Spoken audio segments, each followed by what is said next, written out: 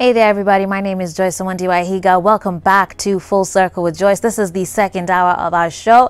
Certainly hoping that you are enjoying our programming for you this morning. Remember, in this hour, later on, we're going to be bringing you our fitness segment. Today, they're going to be going through band workouts. But first, in this hour, we will be going through relationship talk. And today, we are specifically going to be focusing in on women and why they are losing the dating game. My guest is already here in studio. I'm going to be introducing him shortly, but first let's take a look at our quote for the day. It says, "Create a life that feels good on the inside, not one that just looks good on the outside." I'll read that again. Create a life that feels good on the inside, not one that just looks good on the outside. And I think so many people struggle with this actually. You know, they want their lives to look a certain way. We're doing it all for the gram and for social media, but inside really they're decaying and they're depressed and they're really sad. Much more important to make sure that your inside is full of joy and hope and peace, you know, because people outside, they're not paying your rent. They're not going to come and give you a hug at the end of the day. So let's stop measuring ourselves by other people and what they say and, you know, by the things that we own. Let's begin measuring our successes by the values, the principles, the inspiration and the hope that we give other people. Because if you look at it, I think world over, there's so many examples of people who on the outside have it all together, but kumbe they were really struggling with something, and we've had even many take their own lives for it. So I hope that you guys can recalibrate your minds and begin to really shift your perspectives and begin to look at what is on the inside, because that is what matters most. Whatever is on the inside is what bubbles outside. Okay, nothing from the outside will bubble back inward. That just doesn't even work as far as science is concerned. So be encouraged this morning with that quote. And remember, 111-444-111 is our new SMS line. Looking forward to receiving your comments as we go through the show. You can also contact me on Facebook. And let me just shout out some guys here. Hey, I specifically want to shout out Josephine Mwangi on Facebook, who has here, rush to her YouTube channel and subscribe, and you say the song is such a blessing. That is a comment on our previous guest here, Faith. She's actually posted a screenshot of her here on the YouTube channel, on Faith Wairimu's YouTube channel. She is disabled but is also really passionate about singing. Thank you very much, Josephine Mwangi, for that. Alice Kalondo is asking, full circle kwani huanza sangapi? My dear, we are here at 8 a.m. You've already missed an hour if you're just tuning in, but karibu sana, great to have your company. We're here every Monday to Friday from 8 to 10 a.m. I also have Masi Pretty Taylor, asante sana, you're watching from Thika. Geoffrey Oindi from Kangemi. I have Gradas M. Ocheng, who said, Faith Wairimu, you're a true hero. Just believe that the journey of 1,000 miles starts with only one step. Mikhail Ruth as well, watching from the coast. Thank you for that. Laughter's Water from Limuru in Kiambu County. Asante sana. Kevin Shirao from Mosoriot, Nandi County, you're tuned in.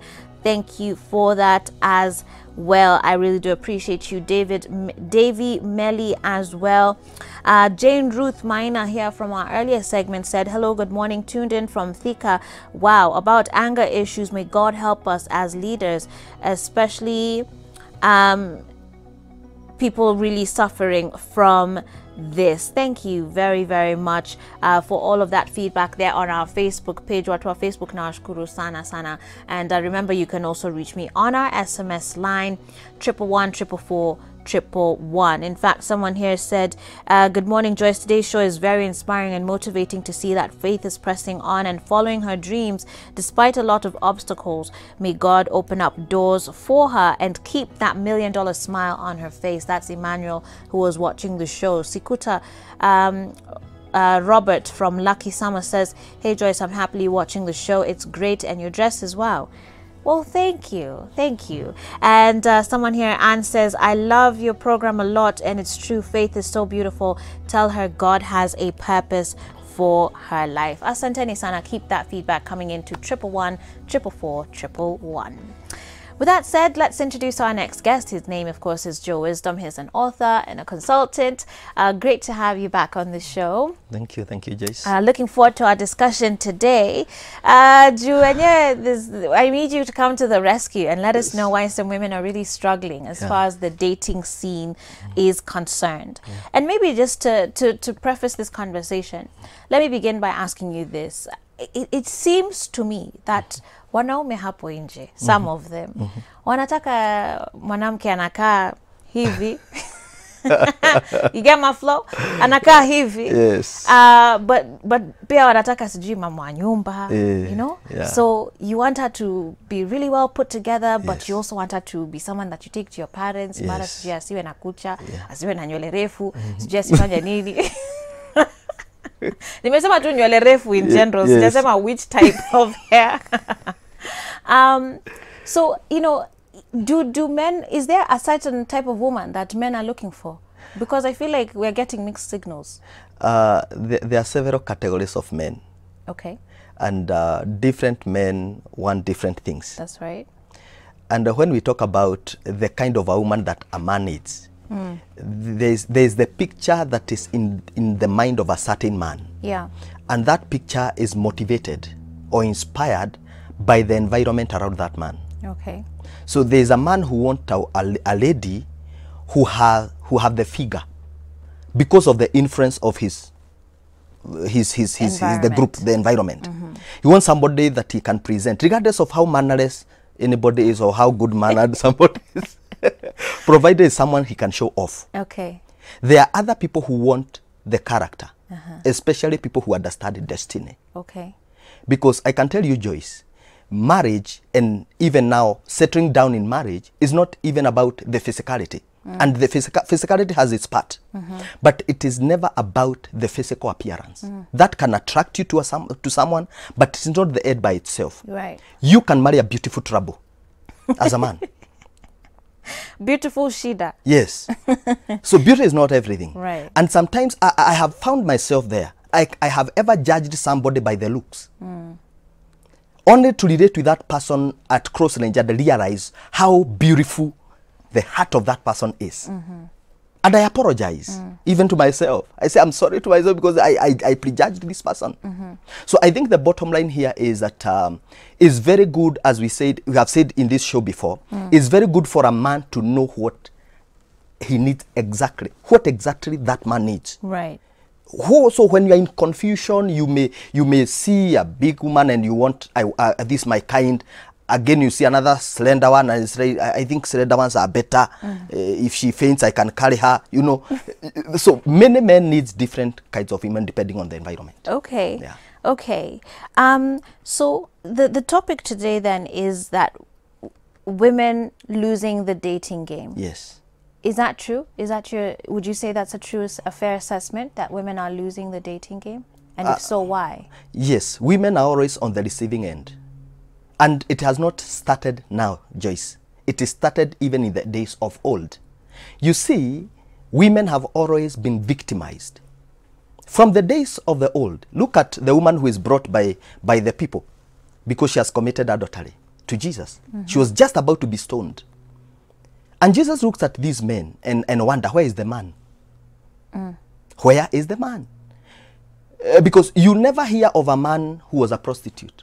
But you hear Mary Magdalene was a prostitute. So women, but does not mean that men doesn't go out. But when a man goes out, it's okay. But when a woman goes out, she's all manner of things are spoken about her. So women are always on the receiving end. But the bottom line here is that when you realize the place that the society places you, the society expects a woman, you know, to do things very different. If you see a woman smoking, it's not normal. But when you see a man smoking, it's okay. So what you are basically, when you see a lady who is drunk, you feel like this woman is very careless. What about men? They are falling everywhere and nobody is bothered. So what you are saying is that when a woman realizes the expectation that she has and the society has on her, she must up her game. Right. Because the society and life in general will never forgive you. But then there are those ones who'd say, why should I up my game? It should be the men upping their game. But I guess that's part of the loss, because depending on what how quickly, I guess, you want, unfortunately, they're just things that we have to deal with in the sort of patriarchal society that we live in, right? So adapt and adjust yourself, but also rise above, I think is what you're saying. Yes. And I usually tell to this, I'm a trainer, and in one of my signature programs, especially I usually actually advise all ladies to do that program, is personal branding. Okay. Because just let me tell you, in life you are either a brand or a commodity. Wow. Depending on how you present yourself to the society. Either a brand or a commodity. Yes. Let me bring it closer to our viewers. Okay. You know an apple, and you know an avocado. The truth is, you can even find an avocado that costs more than 30 shillings, and it fluctuates in prices, 30, 20, 40. You can even get a 50 shillings bob avocado. But apple never changes. It's 25, 30 shillings. But the way those two things are being treated is very different. An avocado will be sold from a gunia or a carton. You know, it's just there. It's just there. An avocado suffers from low self-esteem. It doesn't know its worth. In my book, avocado is bay, though. So, but yeah, I hear you. But an apple knows itself. Not because of the price. The price is actually lower than the avocado, but it's secure in its identity. An apple is so proud that it must have a sticker on itself. Not only that, it is sold from the packets. Na iko na tumashimo twake. Alafu iko na maringo ingine inakaa ikimwagiwa tumaji. Yani that identity is what a woman needs. Okay. You don't just need to be an ordinary woman. Right. You can add value to yourself. So you are either a brand or a commodity. You are either an apple in the market or an avocado, depending on the way you present yourself. And you make a very interesting point here, because I think too many times we equate value with the sticker price, with the cost of the item, if you will. But here you are saying that actually it could be that the commodity sometimes costs even more than a brand. Like the sticker price is more than a brand, but one sort of has this reverence that is carried differently. That's very profound. And so to every woman out there, hopefully you're not carrying yourself as a commodity and just thinking that it's because my bags cost however much money and whatever, or my hair is this much money, or the things that I own cost this much money. No, don't make yourself a commodity, and don't be so consumed by items and things and how much they cost, but look at yourself as a brand and really seek to understand what value do I carry and what am I bringing to the table to a relationship. Very, very profound conversation. I think I have about a minute or two until I have to take a break. So let me just begin. We can first go through maybe some of the different sort of types of women that you actually talk about in your book here. This is Wisdom for Relationships, Single, Love and Marriage, and you wrote this with your wife, Linnaeus Joe. And so let's talk about some of the women that you've sort of classified in the different types of women, let's say, the same way there are different types of men. Let's talk about some of the different types of women and why I guess they fall short as far as dating is concerned. Let's begin maybe with, you have here an unbeliever. Yes. An unbeliever is, this comes from your faith. Because you cannot marry someone who is not of your faith and expect things to run smoothly. Because what you are doing is that you are throwing yourself into a confusion. Because you don't subscribe to the same values. Your value system is so different. You are just wired. The way you have been brought up is so different. Your priorities are not their priorities. You can imagine someone who is not of your faith. And I don't want to classify anybody saying this faith or that faith. But what I'm saying is that there's always a premium when you get somebody who is of your faith, because there will be an understanding. Now, one of the fruits or products of marriage is children. Now, when these children come and you are coming from different backgrounds, from different faiths, where will your children go? You throw them into a confusion. They are stranded in life. They are confused. And one of the things you realize, even when you study, one of the greatest things that a parent or a mother or a father can leave to their children is the gift of faith. So it is when a woman positions herself to be a woman of faith, regardless of which faith, and you also attract people of your faith. Contrary to that, you throw yourself into a confusion. So that's my advice. Okay. Get someone of your faith. Okay. You share values, you have the same understanding. Right, Yeah. right. Okay. Let me read a couple SMSs here before I go on break. Someone here says, good morning, Joyce. It's a great morning today, and just learning about leadership from Moses to having the young lady bless us with her potential. And I want to say thanks for having Joe Wisdom. And they say they were blessed to purchase 2 books from you. Wow. And much more. And they listen to you talk. Asante Sana for that message there. Someone here says, hey there, I'm Jackie, 26 years old, dating a 27-year-old man. We've dated for 4 years. Our relationship has been having ups and downs. Every time we have a disagreement, he just says, let's quit.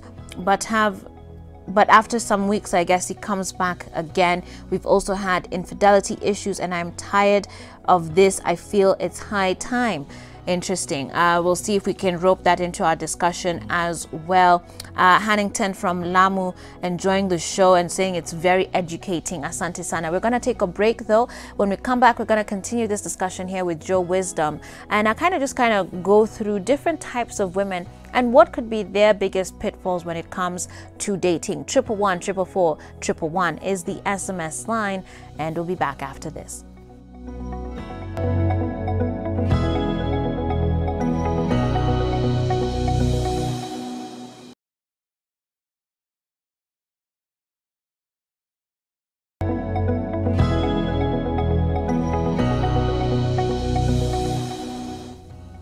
Hey guys, welcome back to Full Circle with Joyce. I'm here with Joe Wisdom, and we're having a very interesting discussion on Facebook. This is what we have captioned there for you to comment below. Every man has this picture of the type of woman that he wants in mind, and this is the picture that motivates him in that chase, right? So what's the pressure? Are the men's expectations overrated? Or is this a generation of undateable women? Oh dear. Okay, so a couple comments on there. Wanjiru just says, wow, I'm loving this. And then I have Mjuku Wasafi who says the expectations that men have for a future wife are no longer active. You claim that women of this generation are not wife material. Hey, well, okay, I want to see what we can say about that. Of course, we've been going through different things. Already we've seen how very important that women enter into a relationship with someone that they share core values with, key among them being faith as well. Very, very important, because that's if you're living your faith, that should be driving all of your decisions. Yeah, that's true. So that's absolutely very important. Some questions here though, also on our SMS line 111 444 111. Someone here is saying, hey Joyce and Joe Wisdom, my name is Maina Bakari from Nyeri. This man is full of substance and bonga points. I like it. Okay. Grace from Thika says, I got married to the man who loved me so much. It's now 3 years. I find him chatting with a lady love messages. I was shocked because I've never expected such, being that we got a holy marriage in church. Can he stop chatting with them? All right. And then someone here is saying, anyway, let me get to that question later. But I think maybe you've gotten a sense of some of the questions that are coming in. And I want to specifically talk about the type of woman who is looking for someone to carry her baggage, is actually how you've defined it in your book. What does that mean? And what makes this woman lose now in the dating game? Now, there are women, I want to coin that with a lazy woman. Okay. Because a lazy woman is a woman who is number one, is very irresponsible. She has not been able to put her life together. And she now thinks that all her problems can only be solved by someone else. So even when they are looking for a man, they are not looking for a partner just by God's design. They are looking for this kind of man who will carry her baggages, who will carry the mistakes, who will bear with the mistake that she has done, who will bear with her laziness. This woman cannot pay her rent. This woman cannot, maybe her life is not up to the point that an ordinary woman should be living. And you find that this woman will now, her target is a man who has the ability to bear all her burdens. A good example, a woman who is not working and she's not employable because of her attitude, you know, her work is to lazy around. She raises herself around. At the end of the month, the landlord requires his dues. So this woman now begins to call men. Umeninyamazia sana. You know, they have a certain conversation and they want to box you because they want their bills being paid. Now, woe unto man who falls into such a temptation. Because in case she fights, and you know, she will be very humble because of the situation that she's in. She will even purport to look like a marriageable woman. But immediately she gets into the house, she begins now, because she begins now to be the woman that she is. Wow. She doesn't want, and this is the kind of a woman that she is. You know, the man wants to secure her a job she doesn't want, or she goes to work 1 month, she doesn't want to go to work. She sets a business for her. She says that business is not even selling, it's not a good business. So this is a woman who is just looking for a man. Actually, huyu anatafuta beba. Wow. Mtu wa kubeba mizigo yake, unfortunately. Wow. Yeah. And at some point, I guess that's going to be discovered. The man kind of... Now, before the man discovers, the man will have used every coin, because possibly this man believes in this marriage. Wow. And it's good our viewers to understand that we are talking about the women today. The men have their own challenges and weaknesses. Yeah. So let people not misunderstand our conversation. We're not saying men are perfect. Yes, no. Or that all women are like this. Actually, they are. If a man is weaker, if a man is weak, if a lady is weak one time, a man is weaker 13 times. Okay. That is why out of one man's rib, it gave us a woman. So you can imagine the 13 left ribs if you convert it into women. Yeah. So convert the weakness is equivalent. So men are very weak. Okay. But basically, women are supposed to take their positions. A lazy woman, a woman who wants a man to carry her baggage, later or sooner will be discovered and she will not have a marriage to keep. Wow. Wow. Okay. Okay. What about the one who quarrels a lot and nags a lot in their relationship? Yes. Now, Joyce, the most dangerous thing that a man can ever have or find himself in is marrying a quarrelsome wife. Actually, look at this. Proverbs 21 verses 9. That is better to live in the roof of a house. Is better to live in the roof of a house than to live in the same house with a quarrelsome wife. Wow. Uingie huko kwa siri. You just live there, my friend. Rather than live in the same house with a quarrelsome or a complaining wife. Yeah. You know, a quarrelsome wife or a complaining wife, you know, we are talking about a nagging woman, is a woman who will never appreciate anything. You come with a kilo of meat and she's saying, why didn't you buy a liver? You could have brought this. She cannot appreciate what is available. A nagging woman is a woman who will keep objecting everything, any suggestion, any idea, without even studying it. Wow. That's a nagging woman. A nagging woman is someone who will cause chaos around herself. She will fight everybody around her. Actually, for a quarrelsome wife, the man has no friends. Because she'll try to quarrel everybody. She can even get into your phone and find that you had called a lady, and she begin calling everybody around. What are you doing with my husband? Some of them are even the relatives, and you are harassing them. It's very dangerous. No? She has no boundaries. Yeah. She has no boundaries. Wow. Hey, okay. So nagging women, quarrelsome women, Yes.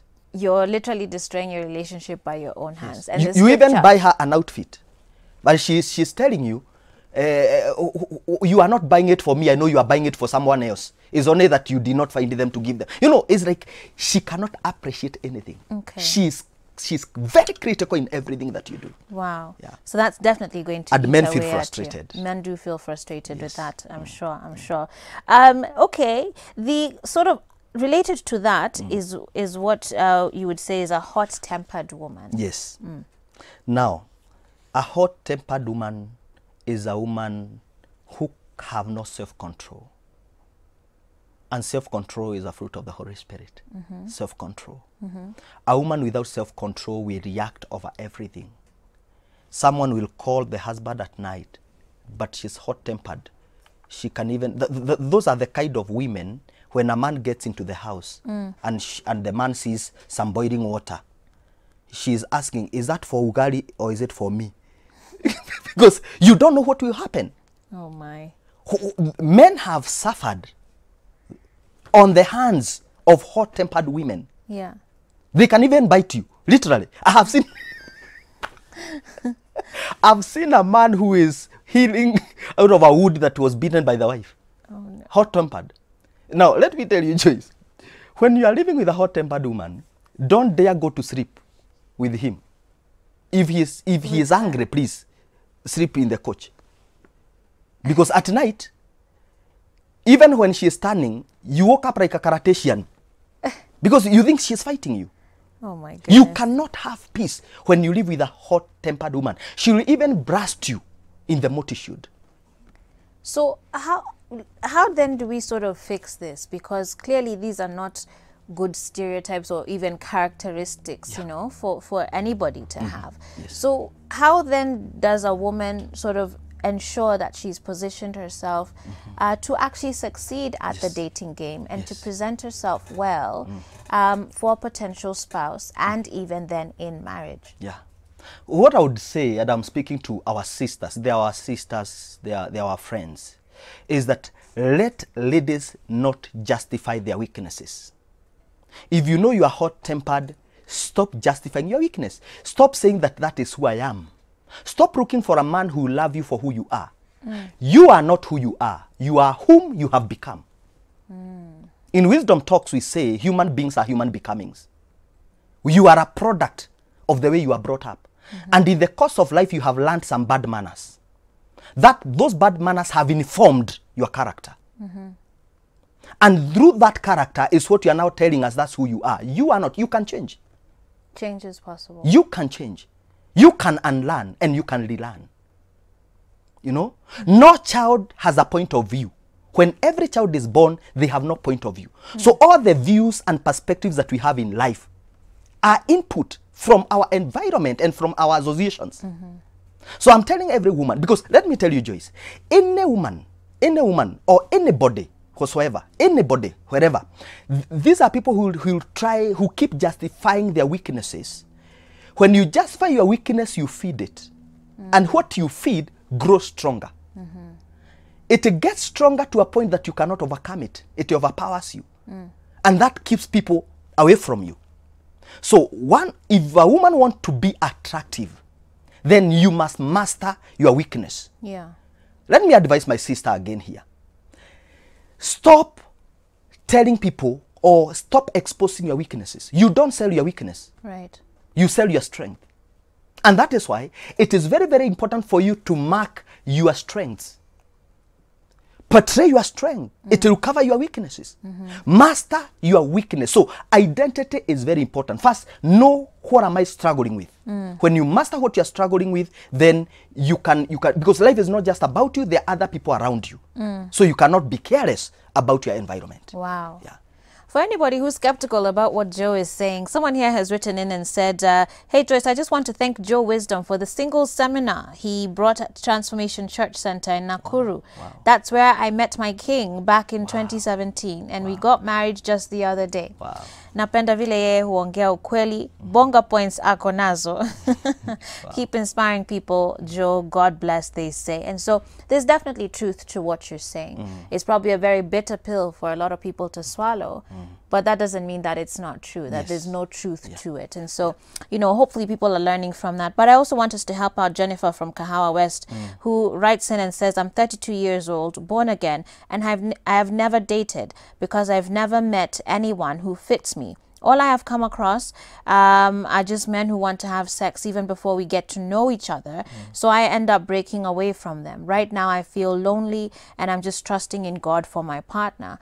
So there are women who they're doing things right. Yes. But maybe they're still losing this dating game. They're trying to play by the book. They've been holding on to their values and their principles, but they've just not been able to find the one just yet. What would you say to that person? We have quite a large class of people who look like our sister Jennifer. And I can tell you, and we usually do some single forums like the one the one of our viewers have done. We call them single special. And one of the things that we tell singles is that you are special regardless of your age, and you should not be desperate. You know, God has a plan for you. God is not, you might be stranded, but God is not stranded, Jennifer. God knows the person that you have set for you. You better be single and whole. Rather than be in marriage and broken. Absolutely. So I can assure you that anything good must find its owner. Anything good, even in the supermarket when you go there, you can find something that is very expensive, but it is good. One day, the owner will find it. Right. So continue waiting upon the Lord. Continue doing what you're supposed to do. It will be continue worth the adding wait. value to yourself. Absolutely. Equip yourself. Now, Jennifer, let me tell you, this is your time to read about marriage. Study marriage. Professionally, I'm an accountant. And I thank my dad, Joe Wisdom Roa, Senior. You know, this man have mentored me in wisdom and in life. And one of the things that I came to understand in life, Joyce, is that whenever I discussed with my dad, he told me, Joe, there's always someone set for you by God. There's always someone. There's someone that God has positioned for you. So don't rush. Okay. Do things at the right time. Right. He told me, don't put a cart before a horse. Do fast things first. All right.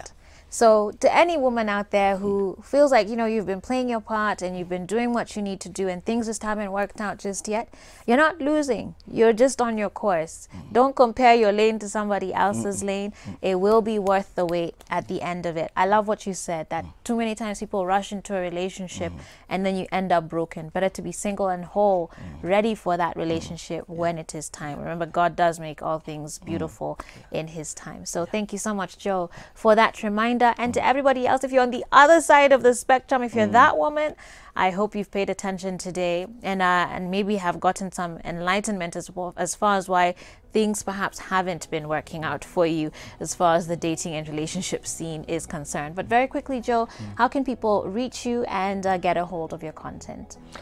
Yeah, we are located at Roiro Prescott Kimbo. That's where we have our training center, Wisdom Center.